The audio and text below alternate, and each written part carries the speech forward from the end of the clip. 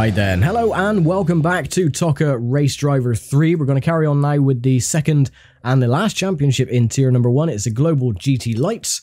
And let's have a look at the objectives for this one. Finish 4th or above in the championship, same as the Renault Clios.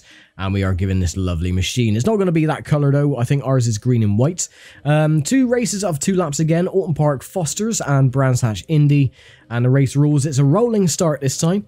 And 20 cars on the grid, black and white flags. Points go down to 20th with 1 point and 30 for a race win. And look at these lovely machines. 490 kilograms, so it's very, very light. 150 brake horsepower, 0 to 60 in 3 seconds. So, yeah, let's get on then with race number 1. The Global GT Lights is a national racing championship, ideally suited to those drivers hoping to move into GT racing.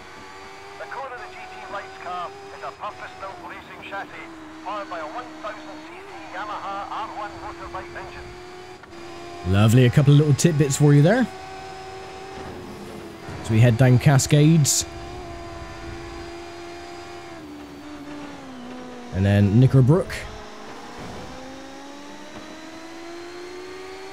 And then everyone goes really slow up through Clay Hill. Up here, everyone just sort of like bogs down, as you can see. We can really gain a lot of momentum. Then we go through the fast right-hander of Druids. And already gained right on the leader. And we should be able to take the lead. And we do, quite easily, in fact. Lovely, slide the ass end out. And 1 more lap to go.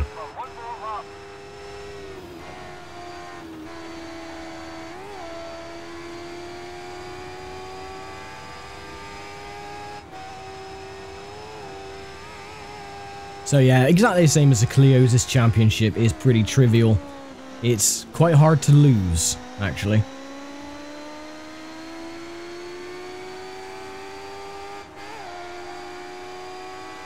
Get over the little bump.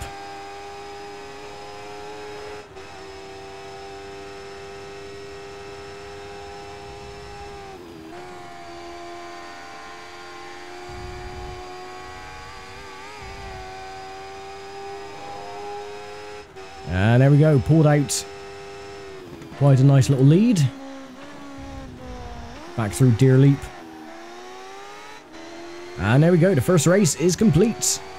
And we get a lovely victory at the same time. Alright, you're happy where you are, but don't get complacent. I'm not gonna get complacent, shut your face. Lap record? You've only gone and broken the lap record.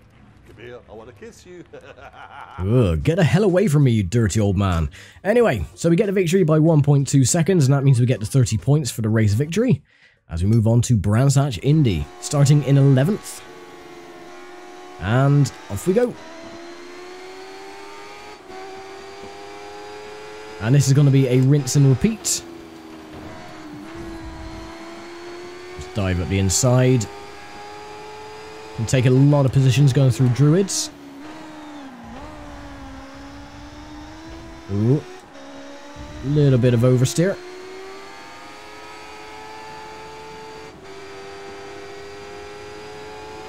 Excellent driving. Keep on Yeah, driving. excellent indeed.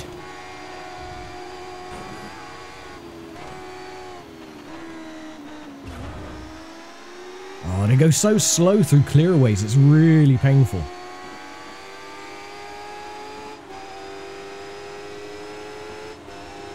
Anyway, side by side for 4th place.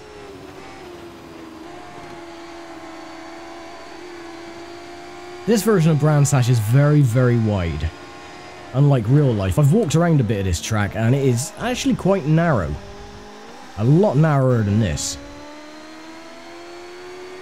And walking through Paddock Hill Bend, my god, you don't realise just how steep that hill is.